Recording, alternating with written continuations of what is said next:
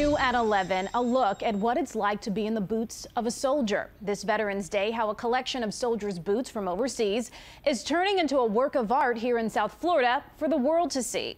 CBS 4's Cynthia Demas has more on Footsteps to Freedom. You take steps every day, but the next time you do, consider what it would be like to walk in these boots. Boots of a soldier who's fought for freedom. Some who never made it back. These boots that I'm holding in my hand are First Lieutenant Dimitri Del Castillo.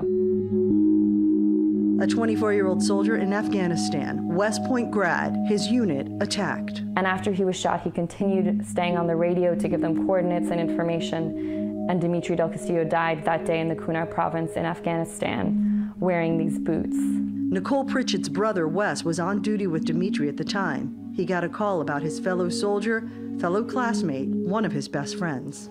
She told me one of the worst and most cutting pieces of news I've ever heard in my entire life, and that was that Dimitri had been killed. I crumpled in the ball and just started crying. These boots tell a story, these boots tell a story, and once they are decorated by an artist, they become part of Footsteps to Freedom. The exhibit will be on display during Art Basel. Artists from all over the world helping tell the story. Incredible artists, street artists like Retina, Shepard Fairey, the list goes on, transform these boots into works of art.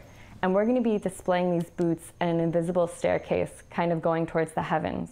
Soldiers like Cedric King supporting the message, though his boots didn't make it.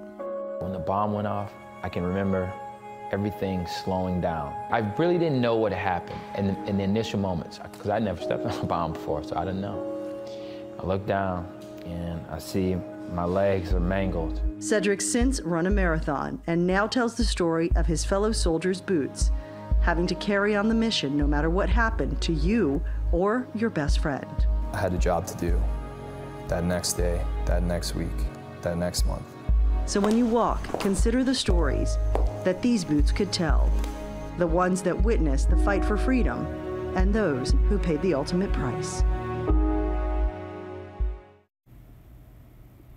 And that was CBS 4's Cynthia Demas reporting. After Art Basel, the boots will be auctioned off with all of the money funding iPads for soldiers. A group started on Key Biscayne funds the iPad so soldiers can keep